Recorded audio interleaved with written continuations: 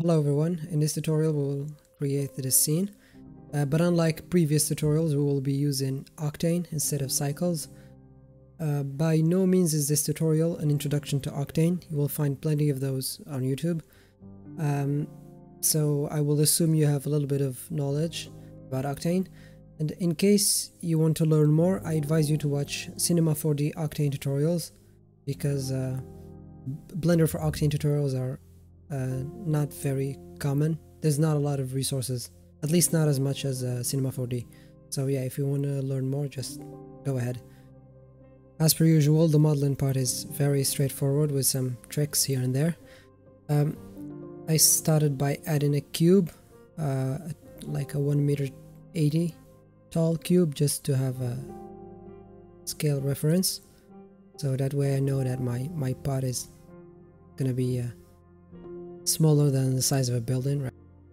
The base shape is a cylinder, for which I think I only kept 16 vertices, and then I removed the top and bottom faces. I selected the side faces and then double I to insert individual faces, and then extrude along the normals. I extruded twice to also add a supporting loop, so that my shape does not collapse once I add a subdivision surface modifier. I also added the supporting loops for the top and bottom of the little extrusions. You can also bevel to add supporting loops, it's the same. I separated the bottom face by selection to model the base, which the base will also keep the same modifiers, so I can just bevel to make it sharp.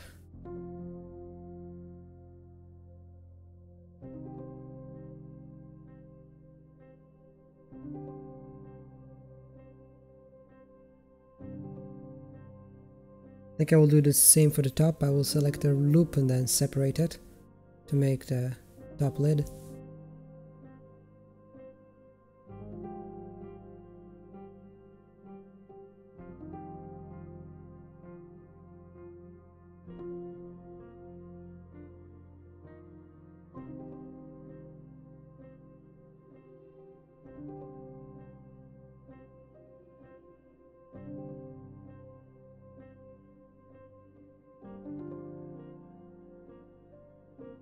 Then I will just insert twice after that to create the top part of the... Wait, before that I think I will bevel this, yeah, because I want it to be sharper. Then for the top part I think. Then yeah, this is where I will insert to create a circle in the middle and then extrude it up. So I've been using both Octane and cycles, and this is my personal opinion, but I noticed that Octane looks better out of the box. That's why I like using it for stills, for making stills. This is where I create the spout. Yeah, it's called a spout. I learned this today. I use a Bezier curve, to which I add a depth, so that it's a little thicker. And then I just adjust it in edit mode, like you do for every curve, until it has the shape that I'm satisfied with. You can obviously change it however you like, and then I just place it.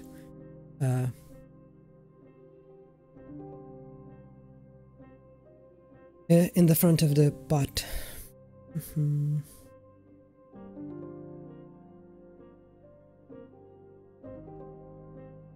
You can add a resolution, yeah, and then I will add a subdivision surface modifier to make it smoother, obviously. I also adjusted the resolution. Yeah, first of all you need to convert it to mesh. If you want to search for a certain function, you press F3.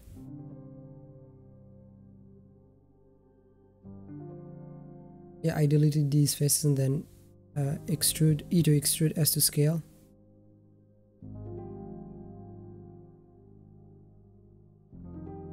Then add a supporting loop. Now I will make the handle by using a curve again, a circle curve this time.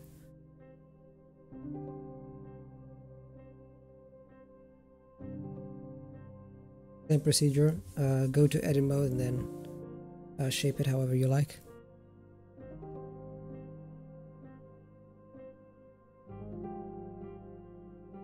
If you scale it in object mode and then add depth, it will be deformed, so make sure to apply your scale. Or scale it in edit mode exclusively. This is where I use presets. I like this preset that I adjusted.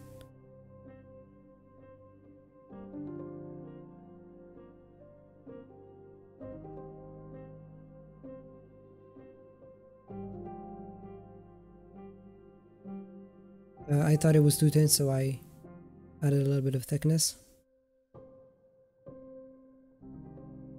Now I will set up my camera.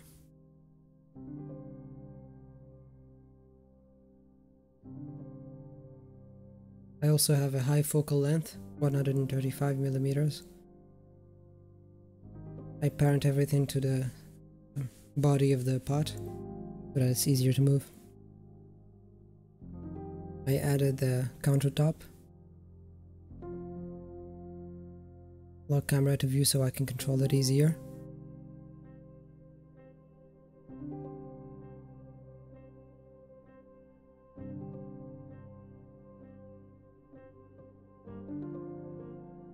Scale the countertop and then subdivide it multiple times. You can just subdivide it once and then press Shift R to repeat the last command.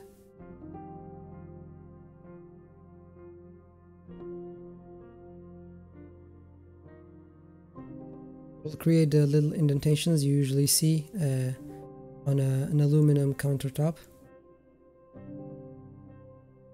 by I to inset long individual faces, and then I think I'll just move it down or extrude. Both work.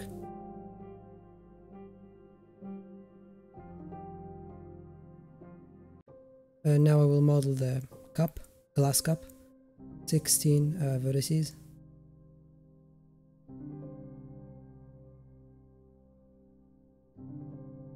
I'm also simultaneously looking through the camera to check the scale of the cup. Yeah, scale is very important, especially in Octane, because it's obviously, yeah, it's the same for cycles. They are both unbiased, physically based, so if you want to have an easier time lighting your scene, you better have a good scale.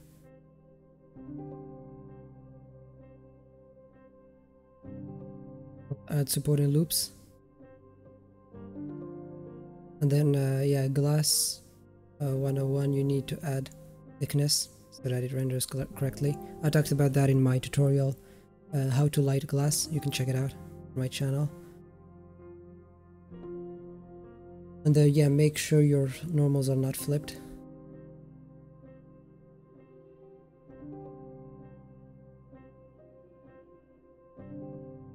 If you solidify inwards, shouldn't be a problem with the normals, I think. But yeah, always check.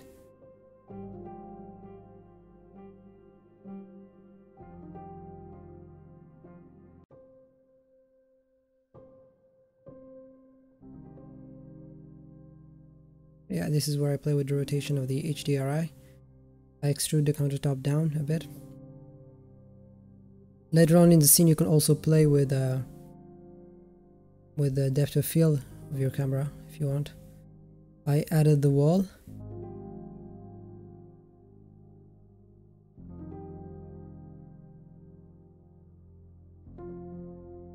Oh yeah, I beveled this edge. It was too soft.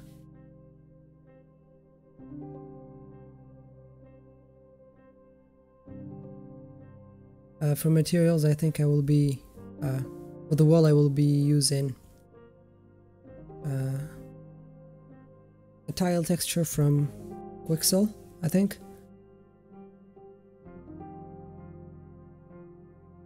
I will also import some imperfections, notably scratches and fingerprints from there as well. I will show you which ones exactly. I will put them on the screen.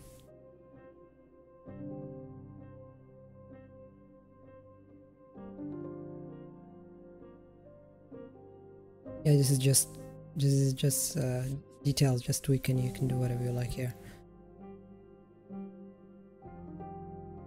Yeah, I will start by adding some materials to the pot. So in Octane, universal materials is like principled BSDF. It's a lot better than principled BSDF. It's also a lot longer, but it shouldn't scare you. You usually use 20% of the notes there, of the values. I mean,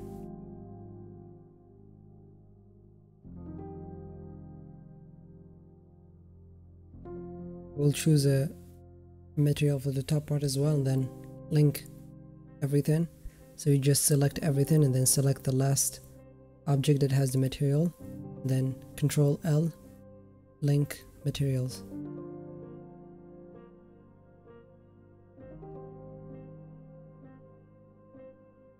The glass is just specular material,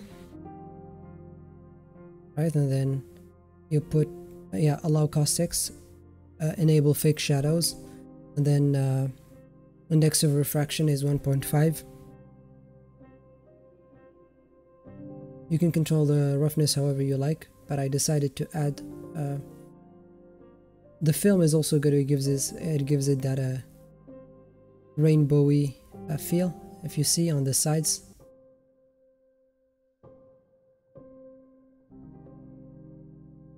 I think it looks more realistic that way. Yeah, you can render a region, a specific region, with Control B, and then you choose. These are the fingerprints that I used from Quixel. I used a gradient map to control how rough they are.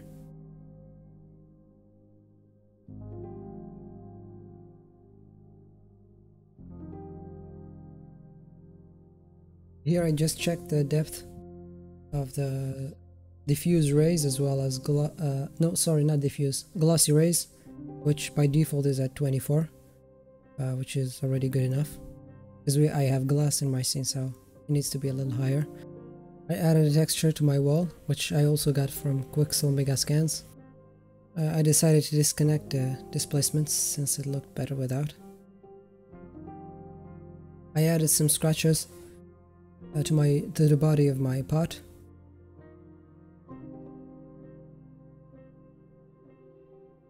I also used the gradient texture, so I wanted to have the feel of like a paint layer. So I colored my scratches to have an aluminum color. We feel like there is an orange, a paint layer on top.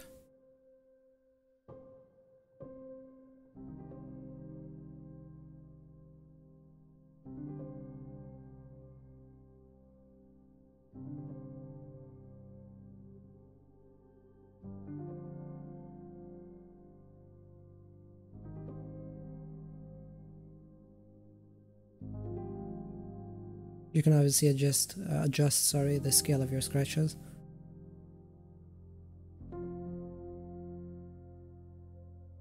And here I create some dots on the countertop using the noise texture. So you just play with the different parameters. You can pause the video to check exactly what I did. But yeah, I just wanted some white dots on the countertop to make it a little more dynamic looking.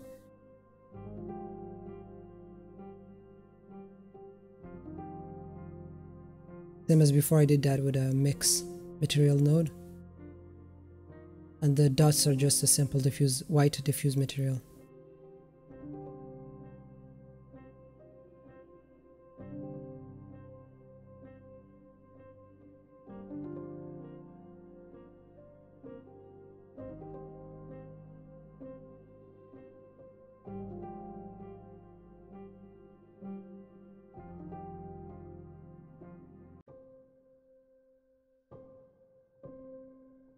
So now I add my light. I decided it's going to be a window gobo. I talked about gobos in one of my videos. You can see that as well if you want. So yeah, you plug your black body emission into emission, and then you add your image gobo, and you plug it in the distribution of the black body emission. And unlike cycles in Octane, you don't have a spread parameter that you can adjust. So you do that by changing the scale of your light, as you can see here. That's how you control whether it's harsh or not. You can play with the temperature as well, if you want light to be warmer or cooler, as well as adjust the scale.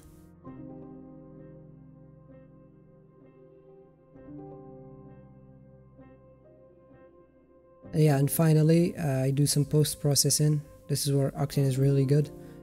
It has the bloom and glare built in, so you don't have to do it in the compositor like cycles. And I think it looks way better in Octane than the ones in cycles. Obviously after that I did some post-processing on Photoshop.